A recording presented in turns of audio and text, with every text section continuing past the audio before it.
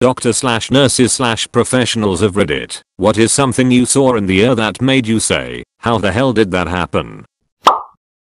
Had a toddler come in for noisy breathing. Wasn't in distress and his numbers were fine, but it was a noise none of us had heard before. X-ray was clear. When doing a throat swab, the other nurse with me saw something shiny way in the back, and we pulled out a long clear straw wrapper. Had another kid come in with a tree branch stuck in his abdomen. The tree branch was so big it had smaller branches still coming out. Had a teenage girl come in, big round belly. Mom said she's pregnant. Kid insists she's not too negative. Pregnancy tests later she confesses she hasn't pooped in 2 months. She required 2 surgeries to clear out all of her stool. How she never ruptured her intestines and gone septic is beyond me. EMT here. I got called to our local limited capability air to transport a patient and a critical care team to a trauma center. I get into the air and head over to patient. The patient's room is a horrible mess.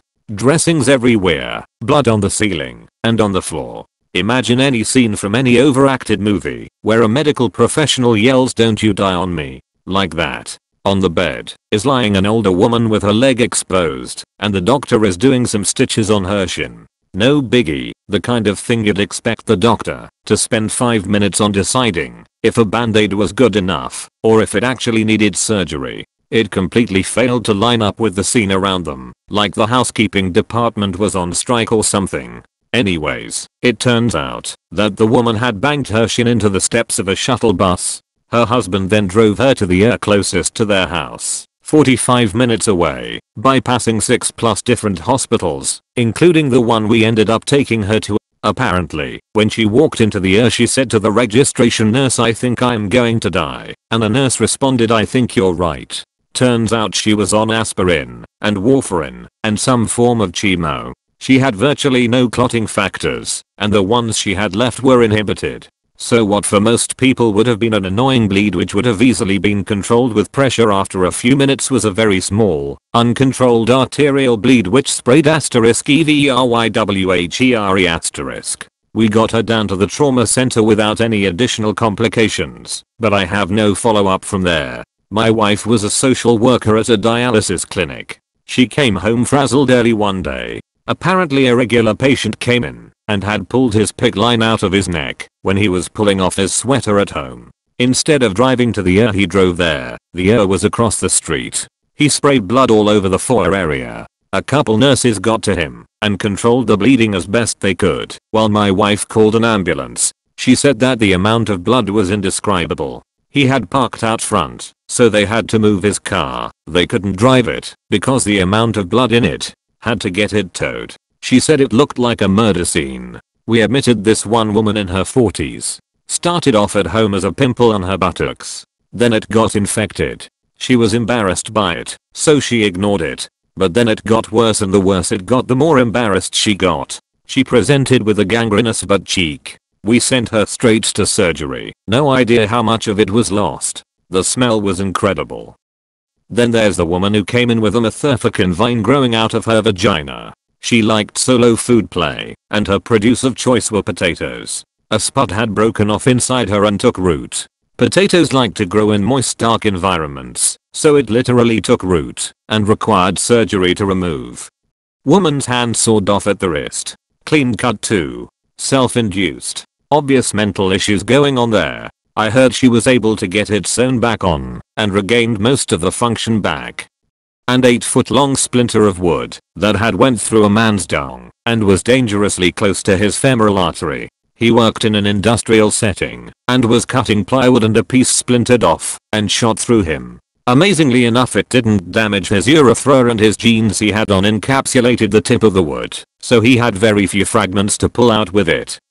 I saw a man being carted out of the ambulance and into the emergency room with both of his eyeballs popped out of his head and resting gently in each of his hands. He was not panicking or sedated, just sitting there patiently holding his eyeballs. My ex is a doctor. He said they had a psych patient rip out one of his eyes one day, throw it on the floor, then stomp on it. Mental illness can make people do some terrible things to themselves. 3 quick stories as a paramedic. 1. Guy wanted to commit suicide, so took a bow saw to his neck. Google it, that thing has nasty teeth. ripped muscle and skin, that you could see the throat and vital arteries etc. Who picks up a bow saw to slice their throat? 2. Guy found by girlfriend with multiple stab wounds and arterial bleeding. They say he was attacked when he answered the door. Was weird due to no defensive wounds etc. Later found out it was weird sex game between the couple that went too far. 3. Person found dead in their house by a person who lives 20 miles away. Couldn't remember the exact address and didn't know the person. All at 4 AM. We think he was a burglar who came across an 8-week corpse. I got an order to do an X-ray on an ankle at 2 AM. I roll into the room and the man's foot is on backwards but nothing was broken. All the doctor had to do was pull super hard straight down and it snapped back onto place like a rubber band. The story was he touched a stripper and the bouncer showed him who was boss. I'm still confused on the mechanics of any of this. My dad got his axe tangled in a hammock when we were camping and ended up with it in his leg instead of the wood. Yes, he is aware that he was supposed to check his perimeter. He had initially, but the log had rolled several times and he just got frustrated and moved with it. Went right between the tibia and fibula, chipped one of them, sliced through the artery, ended up having to have vascular surgery to repair the artery, and spent 2.5 months in a cast. Took a very long time for him to regain feeling in the top of his foot. Never actually saw this patient, but a colleague showed me an X-ray of man's rectum that clearly showed a Yankee candle where there should not have been one. My wife is a former EMT. She tells me the worst call she was on was for a guy who had been shot with a .22 during a gas station robbery. The round had bounced around inside his chest, rupturing all kinds of stuff. She was pretty experienced by this point and could see the guy was in serious trouble, BP just crashing, so she tells the driver he has to move it or the patient is going to bleed out before they can get to the ER. By the time they get there the blood is sloshing around on the floor of the ambulance and it pours out when they open the door. He did make it. My cousin was a paramedic and told me a story about a lady that stuck a live lobster in her vagina. The lobster apparently freaked out and flinched and uncurled its tail, causing it to get stuck in there.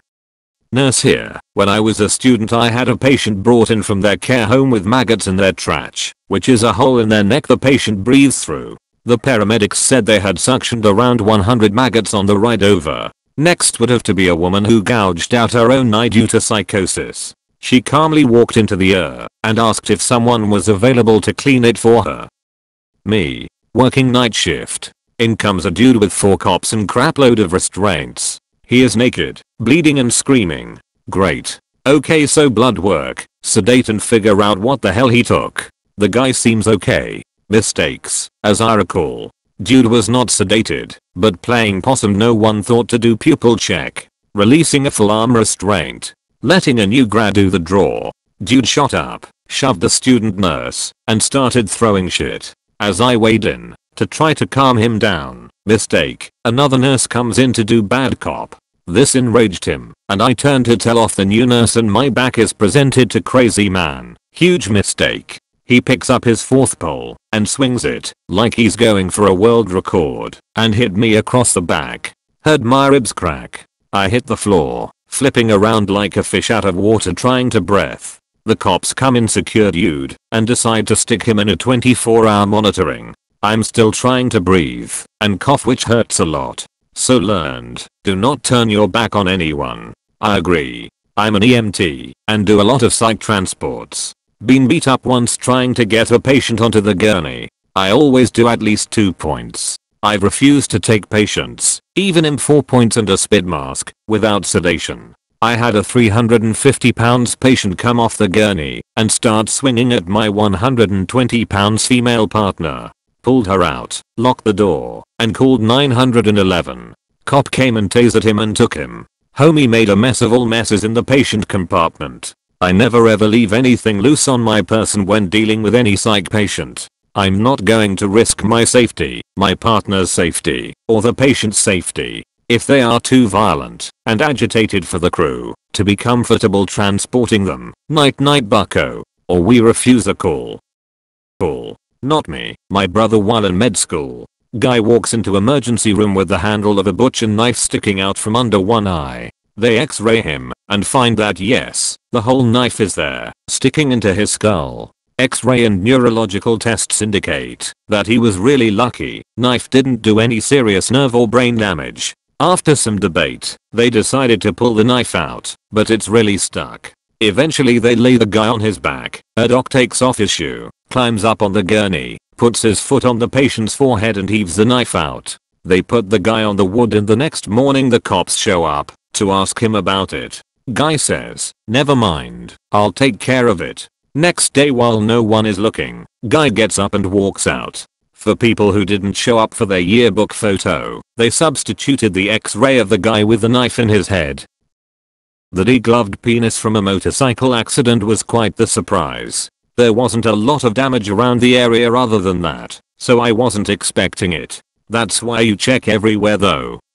Edit bonus story. Mid-20s female came in acting psychotic, screaming about the devil, scratching, biting, hitting, getting naked, the whole 9 yards of crazy. We figured she was on meth or something. Anyway, she starts having seizures and some other concerning symptoms, so we get a caught brain. This was when I was introduced to neurocysticercosis, or more simply brain worms. Don't eat undercooked pork in Mexico. When they give you the medications to kill the worms, the swelling goes down, but the dead worms stay put. Respiratory therapist here. I worked at her in a city hospital. That was kinda the red-headed stepchild of hospitals in the area, but that's another story. We were a community hospital that did primarily cardiac care, but also had a smaller. We were in the middle of the trauma triangle, meaning 3 large level 1 trauma centers, so we rarely saw much of anything in our usually glorified primary care and cardiac patients diverted from the other level 1 centers. This was in 2002 or so, and the facility is now closed. While working night shift, we got a call from the fire department saying they were responding to a self-inflicted gunshot. This was an unusual patient for us to get with the nearby trauma centers, but they were all on divert, and we were the closest facility. Being a pretty boring for the most part, all the staff there got a bit excited to finally have a real patient. Fire rolls in with the patient a bit later. Story is this guy calls his friend from a shitbag hotel downtown, says he's gonna shoot himself, and hangs up. Friend calls 911 who respond to the hotel. Patient arrives intubated with CPR in progress, but no visible GS wound anywhere. I'm on the chest doing CPR and my supervisor is bagging the tube. The sup tells the doc that something isn't right with the bagging. He doesn't think the tube is in. Sup pulls out the tube and doc goes to intubate the patient. While trying to insert the tube, doc yells loudly "what the fuck?" and asks for the McGills, a type of forceps used occasionally for intubation procedures, usually with nasal intubation. Doc proceeds to yank out a 12-gauge shotgun shell from the patient's trachea. Part is reintubated. The code proceeds, but is called a bit later after standard interventions yield no change. After the code was called, upon closer examination, we noticed the guy's 2 front teeth were chipped. The coroner concluded that the guy didn't have a shotgun, but had the shell, put the shell in his mouth thinking he could set off the primer with a hard bite. The guy bites, chips his teeth, winces in pain, and inhales the shell into his trachea. Fire doesn't notice the obstruction, and puts the tube in the esophagus. There wasn't a lot of ETCO2 devices, especially in the field, at this point in time, and hauls ass to the to let us handle it. I've seen some crazy stuff in my 20 years, but this was by far the strangest. Okay, first comment ever. Years ago working as an ed doctor, had a dad bring his 3-year-old daughter in. They'd been eating pizza and she started choking. He opened her mouth and saw a red lump in the back of her throat, so he stuck his finger in and hoiked it out, followed by some fairly brisk bleeding, which had stopped by the time they came in. He brought this 3 cm diameter piece of meat with him in a handkerchief, but it didn't appear to be from the pizza they were eating. I had a look in this happy little girl's throat without a problem. Yep, only one tonsil to be seen. The other was in the hanky.